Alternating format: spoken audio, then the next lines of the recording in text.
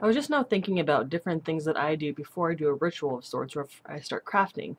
I feel like because most of the stuff I do is in my room or my garden, that I've sort of imprinted my energy on everything in here in the sense that like because I sleep in here, sometimes I eat in here, I'm on the computer in here, my bathroom is right here, everything is here.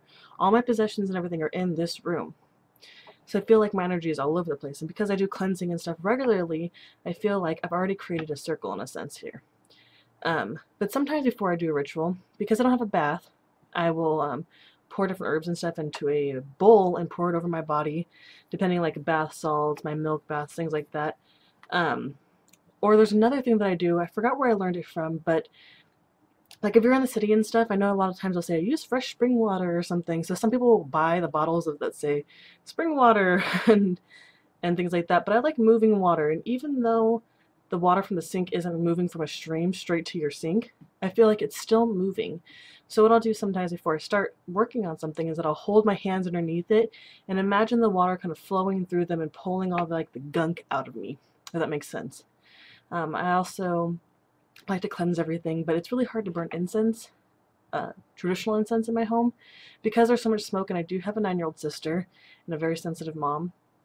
So the smoke kind of bothers them. So I try to either burn just a little bit and sage just a tiny bit so the smell doesn't permeate everything too much, or I try to do things when they're not home and then right when I'm done start putting on little fans and getting that out of here.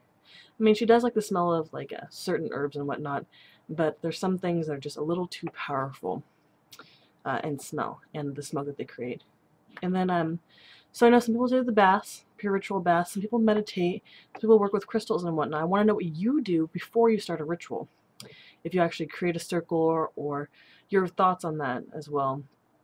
But right now I have a crystal that was in one of the boxes that I had packed to move, and a friend gave it to me a long time ago. It's this huge chunk of quartz crystal.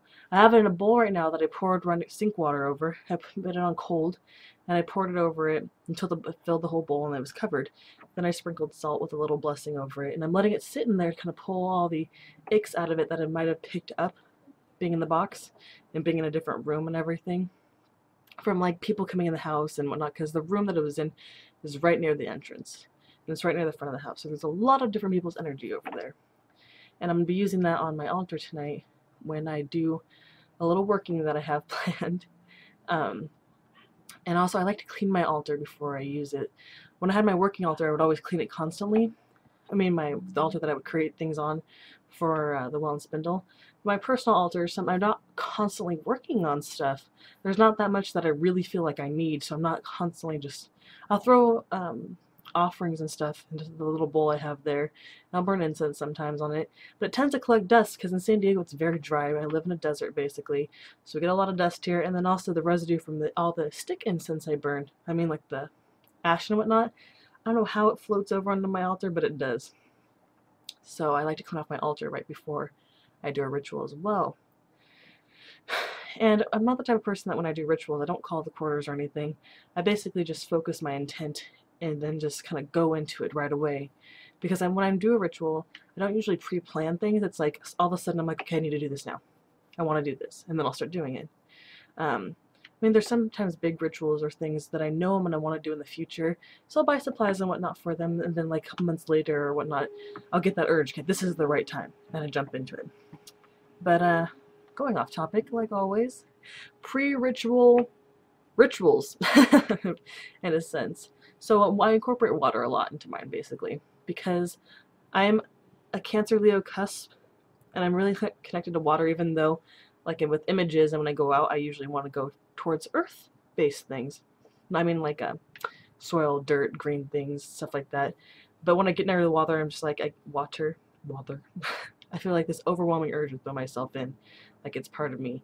But anyway, maybe that's why I always use water. I feel like it's a really strong, powerful, good force to use, kind of a good element. And it can be connected to anything basically that I'm working with.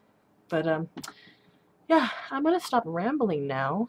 And thank you for watching my video already. And then say goodbye.